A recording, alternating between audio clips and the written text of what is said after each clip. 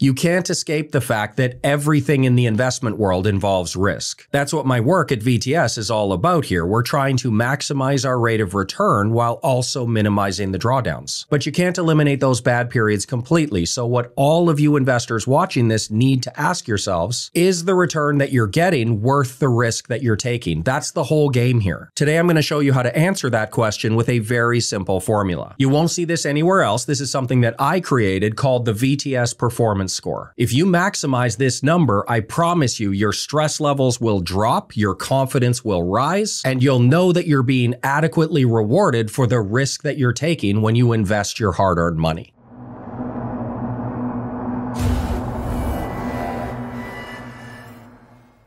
First, I'll explain what the VTS Performance Score actually is, and then I'll go through several examples from stocks, bonds, gold, hedge funds, short volatility funds, plus my own performance since I launched VTS over 13 years ago. Now, as I've always said, looking at the annualized rate of return by itself isn't nearly enough information to know if something is a good investment or not. If something makes a 12% annual return, that sounds pretty good, right? I've got a video showing how 12% a year can make you a multimillionaire. But what if you have to suffer 50% drawdowns just to get that 12% return? Well, now all of a sudden it's not very good, is it? Rate of return doesn't matter if you're just going to pull the plug and quit when it breaches your own risk tolerance. My VTS Performance Score gets to the heart of the investor experience and measures whether the return is worth the risk. On the numerator, the top of the equation, we have the annualized return of the investment minus a risk-free rate. Typically for the risk-free rate, we just use US Treasury yield over the same time period. So the top of the equation solves for the actual alpha above and beyond the risk-free rate. On the denominator, the bottom of the equation, we're using the average of the three largest drawdowns the investment suffered over the whole time period. Forget about variance or standard deviation. It's maximum drawdowns that are really the max pain points that investors actually feel. So let's go through a real example. This is the S&P 500 since January 1st, 2012. That's the date I launched VTS, so let's use the same time horizon. We can see the annualized rate of return with all dividends reinvested was 13.31%. Now remember, we have to subtract the risk-free rate from that, and since January 1st, 2012, the average coupon rate for the US Treasury was 2.23%. So that's the top of the equation, rate of return minus Treasury yield. On the bottom, we average out the three largest drawdowns. The S&P 500 was down 33.72% during the pandemic, 25.43% in 2022, and 19.35% in Q4 2018. This means the VTS Performance Score for the S&P 500 since 2012 is 0.42. Now, what does that number mean? Well, any performance score less than 0 would mean that the investment is actually worse than the risk-free rate. It would mean there's no alpha at all and the investor would have been better off just holding US Treasuries to maturity. If the performance score is above 0, it means there is some positive alpha there above and beyond Treasuries. And because we're measuring return in terms of downside risk, the higher the VTS performance score, the better that investment may be. A VTS performance score greater than 1 over a long time horizon would be exceptional. This is the holy grail of investing, a rate of return that's actually higher than the average drawdowns. Now keep in mind, the longer the time frame, the lower that performance score tends to be, because if you trade long enough, all strategies will go through drawdowns. It's not that hard to avoid them for a few years, but when you include the bad market periods as well, it does require better and better investing skills to keep that performance score high. So now let's check out my performance score since I launched VTS all the way back in January 2012. There's been a lot of ups and downs in the market in those 13 years, so this is definitely a good period to measure. We've had an annualized rate of return of 22.74%, with our maximum daily drawdown coming in at 27.11%, which happened in 2022. That's what I'm calling the everything crash, because all assets, stocks, bonds, utilities, real estate, emerging markets, crypto, pretty much everything crashed in 2022. Unfortunately, there were very few places to hide, and we got hit as well. Now, our second largest drawdown of 12.32% happened way back in May of 2012, and my third largest drawdown of 12.05% was in December 2015. Notice how aside from 2022, my drawdowns don't actually match up to the major drawdowns for the stock market in general. That's because I work very hard to provide a portfolio with low correlation to equities. I lost nothing in the pandemic, 0%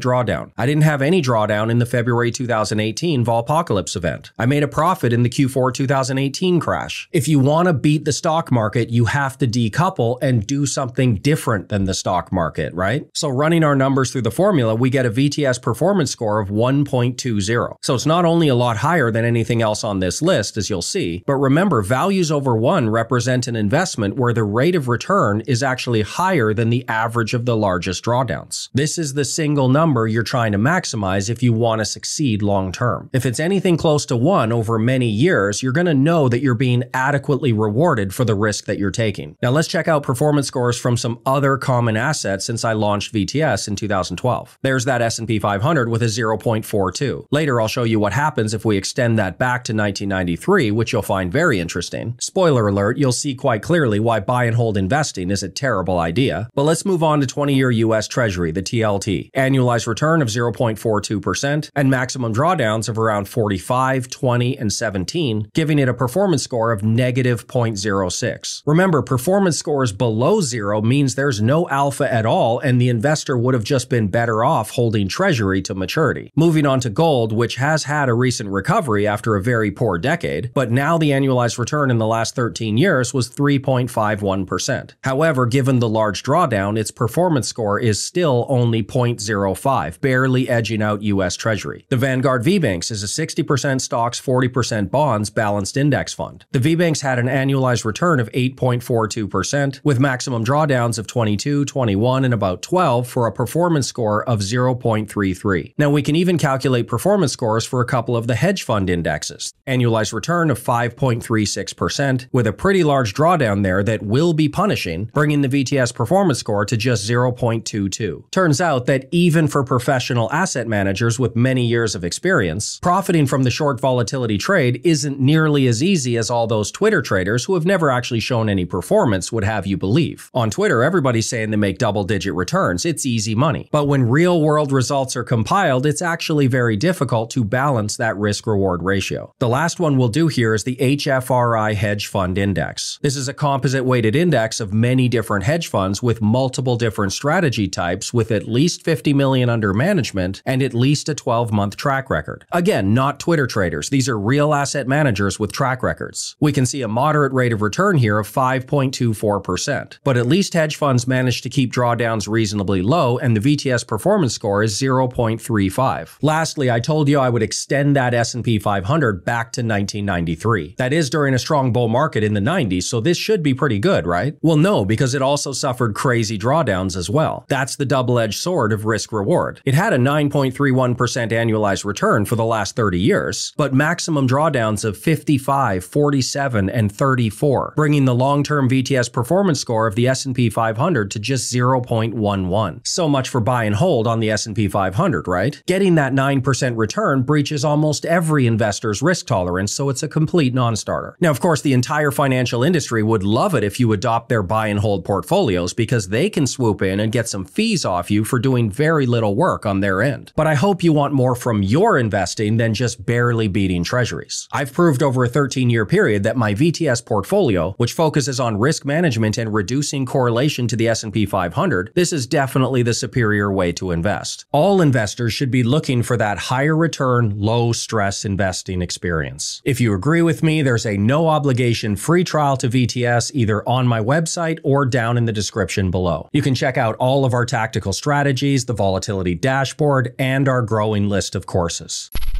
So now you're ready to see how all of our strategies combine to form what I call the total portfolio solution. Again, no more than 5 minutes a day, but volatility targeting is the best way to ensure a smoother investing experience with a higher rate of return. So make sure you check out this video next. See you next time.